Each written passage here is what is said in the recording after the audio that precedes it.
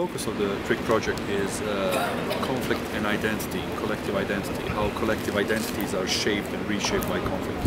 And we're looking at it through a particular way, through a particular method, by studying the material culture, the material objects, monuments, places where conflict had happened or are happening.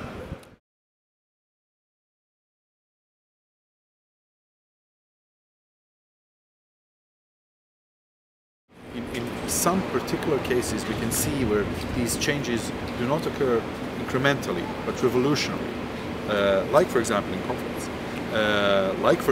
conflicts, in former Yugoslavia, where identities of people changed overnight from one collective identity to another with the rise of nationalism and ethnic tensions and so forth.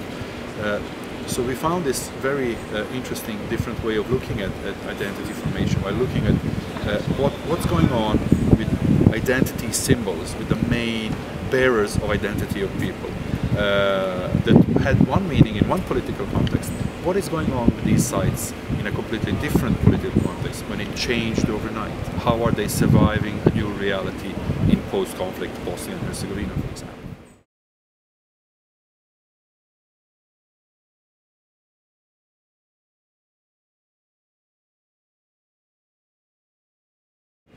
First of all, once the political context changed and former Yugoslavia broke apart and disappeared, disintegrated, they lost all their meaning and they were generally neglected from being the main tourist attractions and symbols of the state and bearers of national identity.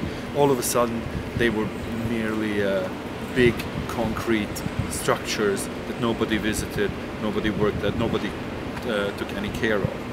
So this was kind of the first period of neglect. In some cases they were destroyed because they were perceived as threats to new identities. The old Yugoslav identity, the old Yugoslav collective being was a threat to the new. So they were either neglected or disrupted.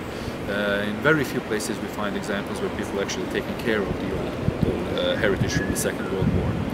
Now what happens now after the war is that there are some moves, some strategies on how to survive and find meaning in the new times.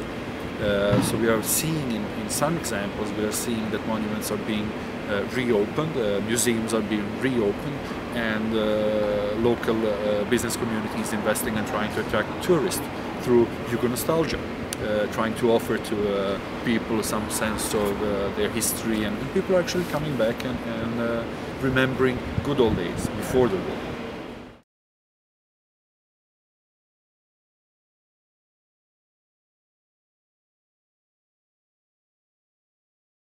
People are finding ways to attribute to these sites, to these places of remembrance and places of sorrow, places of history, to attribute a new meaning that it's more suitable for times of today. And as I said, sometimes it's only cosmetic, it's in the nuances, sometimes it's quite blatant changing of history to better fit meta-narratives of national identity today, to better fit ethnic or nationalist goals of certain parties or certain groups.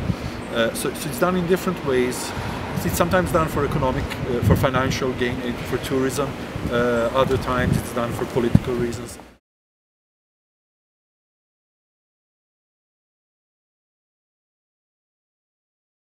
These relics from the Second World War are interesting in this sense because we see these processes, how they actually are happening, how places of remembrance, places of memory, places of history, how they get life in the right political context with the right message, and how they disappear into remembrance when political context change and the main message and the main